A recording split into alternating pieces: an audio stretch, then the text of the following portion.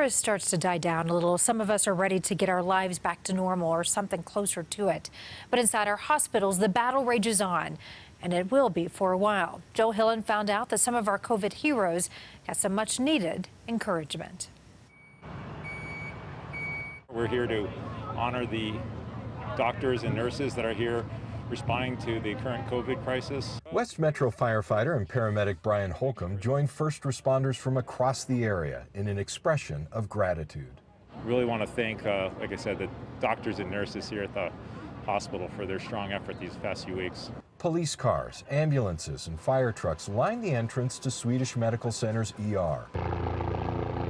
2 AirLife helicopters participated in a flyover, all to say thank you.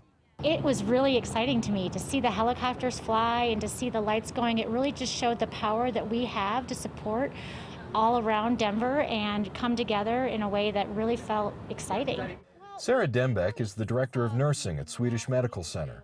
Doctors and nurses poured out onto the streets with a message of their own for first responders. Thank you. You really put your lives at risk to help our patients and community. This display of gratitude, reminding us that wherever we may be and whatever our role, we are in this together.